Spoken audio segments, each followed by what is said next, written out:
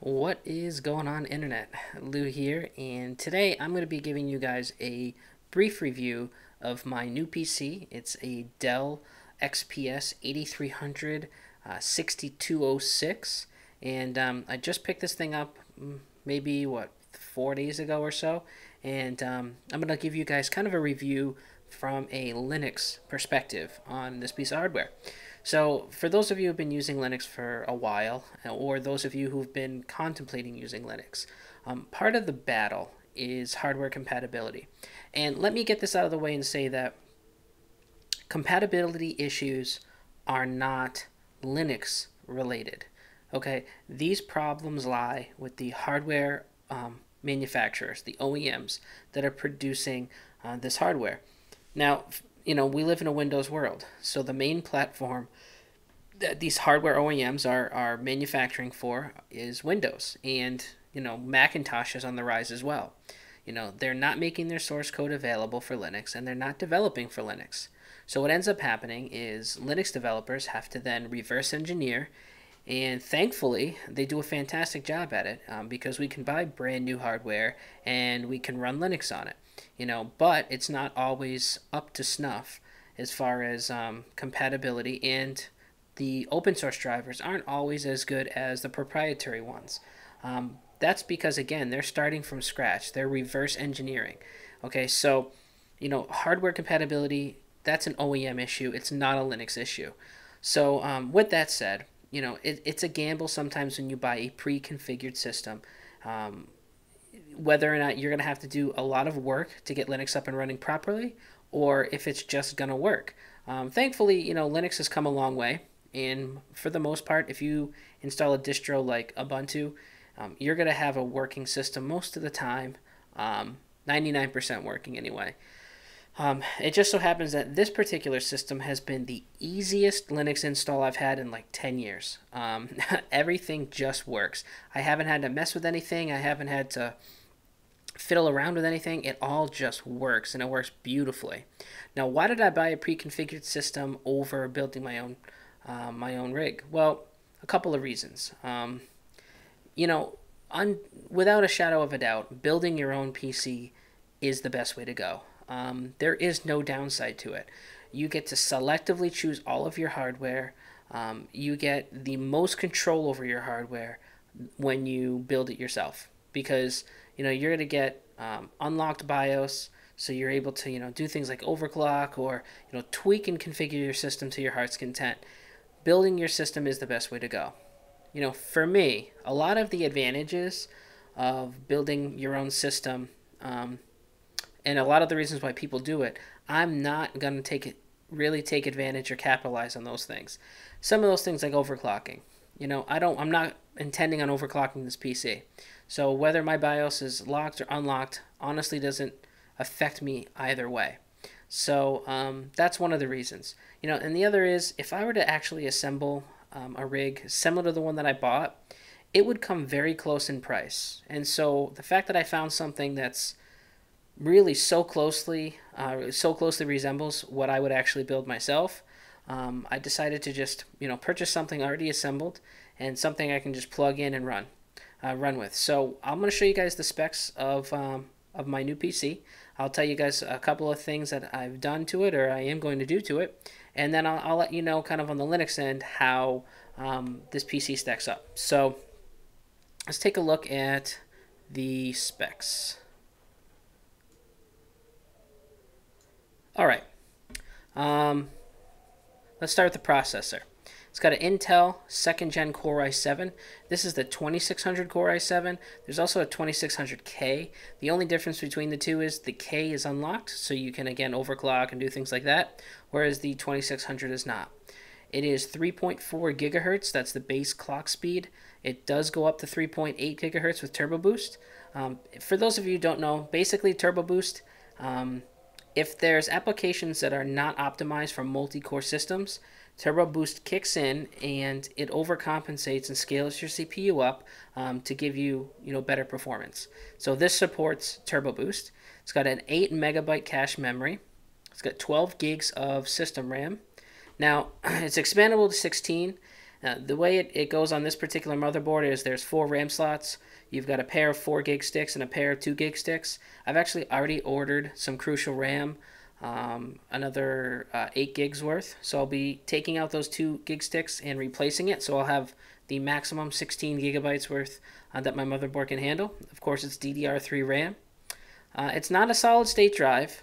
Again, if I was building my own rig, I would definitely go with a solid state drive. However, I would also want another internal drive, which, you know, I'm going to end up basically flipping the configuration here around. I'm going to take this SATA 7200 RPM drive that's in here. It's a terabyte drive.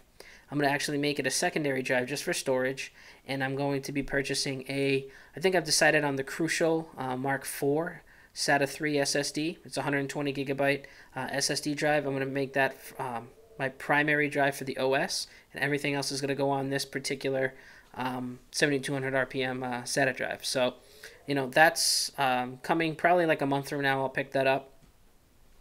It's got an AMD Radeon HD 6450. I know this is not the best graphics card in the world, but I don't game on my computer, so this particular graphics card will, you know, do just fine for me. It's 1 gig of dedicated memory. It's got True Studio PC audio. It's 5.1 surround. It's got built-in 802.11n wireless.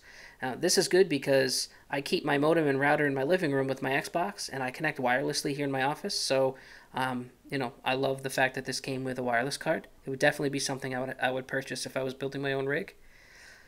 Let's see. It's got 2 PCI Express slots on it. It's got 8 USB ports, which is great because I have a ton of peripheral devices that I use, so 8 USB spots comes in handy. And I purchased this as a tower only. It did not come with a monitor. It did come with a keyboard and a laser mouse, and that is pretty much it. All right, so that's it really for the base specs. This computer screams. It is a really, really quick computer. By far the most powerful computer I've owned. I've never really owned kind of a monster of a computer. Years ago, I put a system together that was kind of decent, but nothing of this caliber. This is a phenomenal setup. It is a really good computer. Couple of downsides is everything's a little cramped in the case. I would have liked a larger case. It would have made you know, upgrading certain things in the future a little bit easier. For instance, like the hard drive. Unless I can figure out how to take the front of the case off, I'm going to have to take the power supply out to fit the hard drive in. So, you know, that's kind of a pain. So the case is a little bit cramped. But this thing is whisper quiet. I mean, I have to check to see if this thing is on half the time. It is so quiet. So the fact that it runs so quiet is really, really nice. The case itself is gorgeous. It's piano black. Looks really nice. Almost all of it's metal except for the very front. So it's a decent case, pretty nice. It also, oh yeah, it has a multimedia card reader on it too, and it has a little gadget tray on the very top of the case. So MP3 player, or I've got a 500 gig Seagate Go drive, I believe it is, and I can actually put that external drive right in that gadget tray. Fits nicely, so I really like that as well. And again, I installed Ubuntu 11.10 on this thing. Booted it up, runs blazing fast, no issues. Sound works 100%, wireless works 100%. Everything just worked on this PC. By far, the easiest Linux installation I've ever had in 10 years. The graphics card, AMD. Now, I'm familiar with AMD graphics cards, and first knee-jerk reaction was to install the proprietary driver. However, I noticed right out of the gate that the open source Radeon driver was working phenomenal.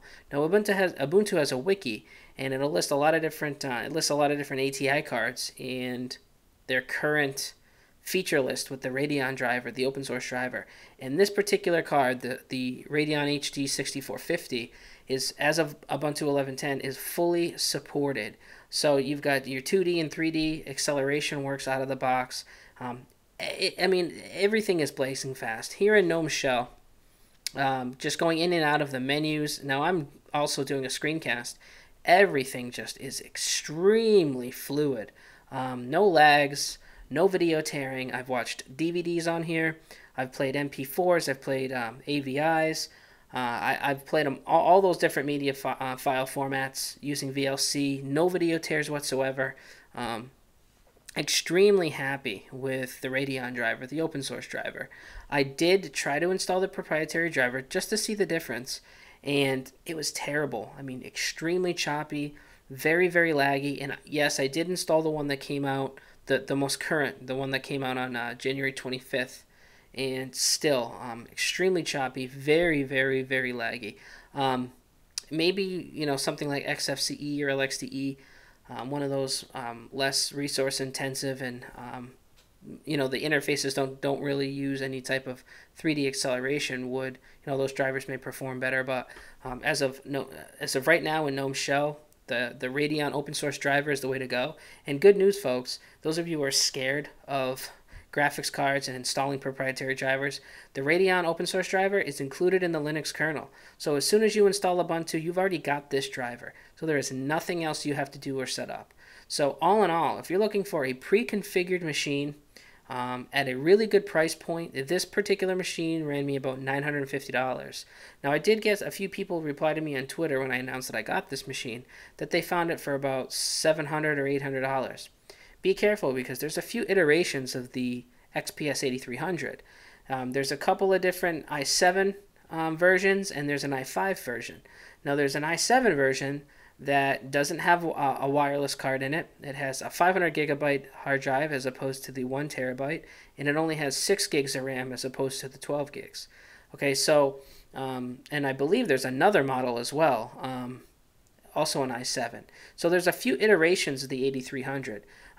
The important piece is making sure you get what's after the after the dash. It's 8300 dash. This is the 6206BK. Okay, so if you are interested in this particular setup, is the 8300 6206BK. Can't say enough good things about it. I really love this PC. It's performing really well. Again, whisper quiet, super powerful. I can compile Ice Cream Sandwich. I've done it in under 30 minutes, a full build without using Ccache. I compile the Galaxy Nexus kernel in just over a minute. Extremely quick. So if you're looking for a good pre-configured system, for those of you who have never built a computer, or maybe if you're familiar with building a computer, but you're looking for something, maybe a little bit easier, like a pre-configured system that still has decent hardware, this is it. This is it. This is for you. I'm extremely happy. No buyer's remorse here. I'm glad I went with this PC, and I highly, highly recommend it, especially if you're running Linux. It is a screamer. You will not be disappointed. So, guys, hopefully this helped you out. One quick thing I want to mention, those of you who are Ubuntu users, I recently made a blog post. It's my Ubuntu cheat sheet. Basically, I used to have just a simple text document that I would have on my Dropbox. And after I did a fresh install of Ubuntu, what I would do is just sync my Dropbox and then, just open that text file up and copy and paste, because all my commonly used apps are up there. Certain PPAs I use are up there. Little tweaks, tips, tricks, things you can easily copy and paste into the terminal and just hit enter and go. Those are all up there. It's what I use to get my system up and running. So if any of you guys are interested, check the video description below and you'll see my blog. Head over there. Again, it's the most recent post. And tell me what you guys think about the PC. If you have any questions whatsoever, again, just leave them in the comment section below. And hopefully this helped you guys out. And until next time, you guys are awesome. We'll see you later.